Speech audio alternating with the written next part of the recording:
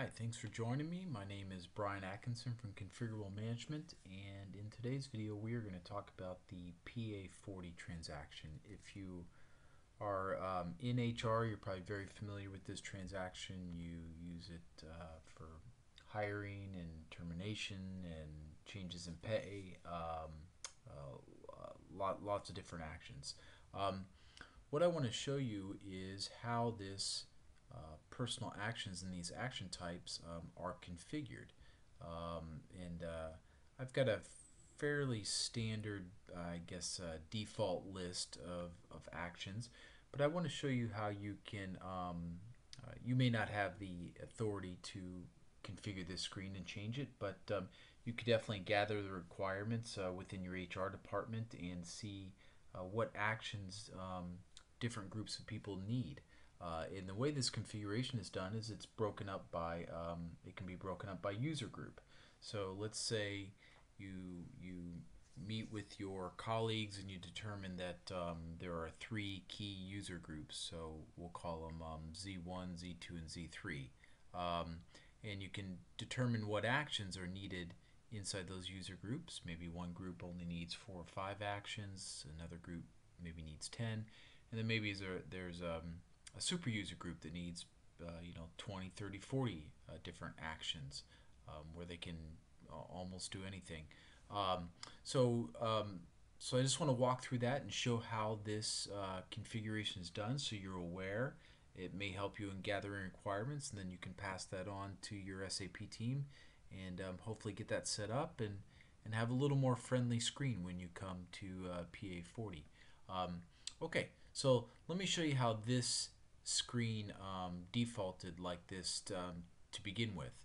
And the way it happened is I am going to go to the IMG. So I got here through transaction SPRO.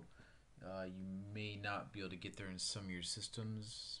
Hopefully you can. Maybe in a sandbox, or maybe there's a QA system where you can see the configuration in display mode. But see, I'm in personnel management, personnel administration, customizing procedures, actions, and then I'm looking at the change info, change action menu. I'm going to open that up. I'm going to go to this user group dependency.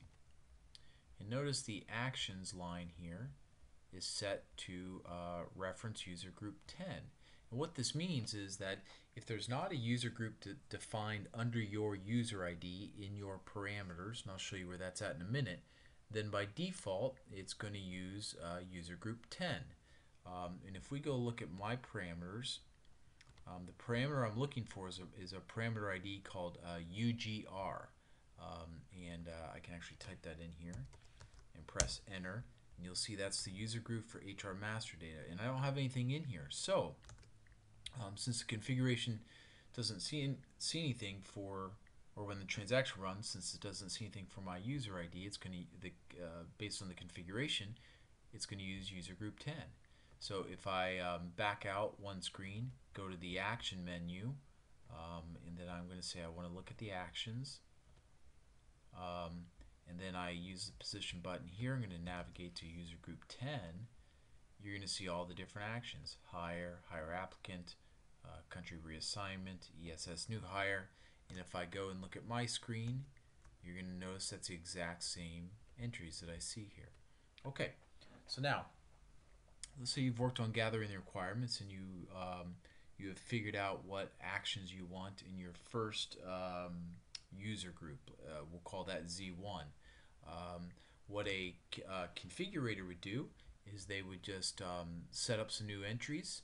So we'll do new entries, and let me back up. We're going to page all the way down here real quick, make sure Z1 doesn't exist. It might already, but nope, it's not in here. Alright, so we're going to do new entries, and what they would do is they would just set up Z1, and let's say in the first one you had seven actions you wanted.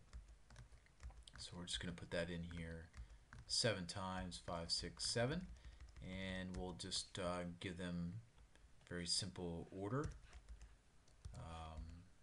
that we want them to be in. And you could put, the configurator could put gaps in the numbers here so they could insert other stuff in the future so they didn't have to renumber everything. Whatever worked best for them.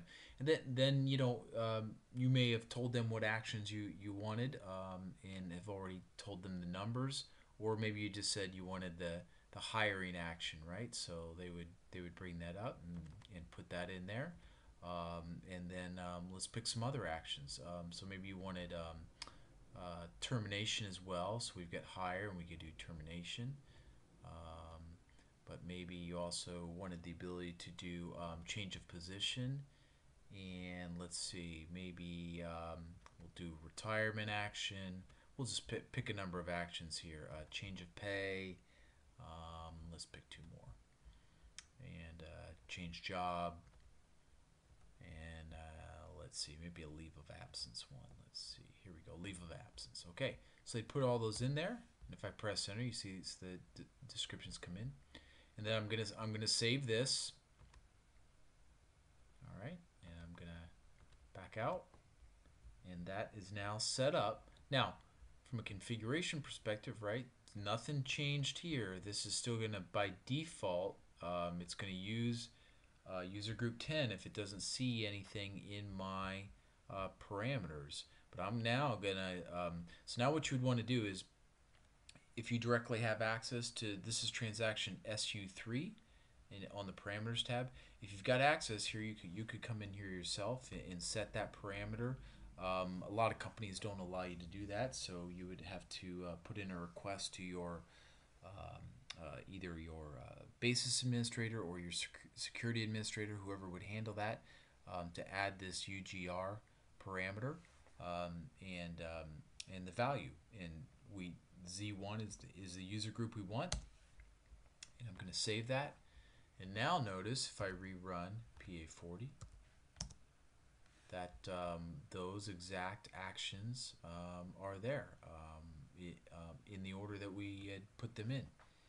So I hope that was helpful. Kind of showed you how this screen is configured, and maybe you'll find an opportunity to use this at your company so that you're not scrolling through a long list of actions. You can get rid of the actions you never use, and ask your SAP team to create something a little more user friendly.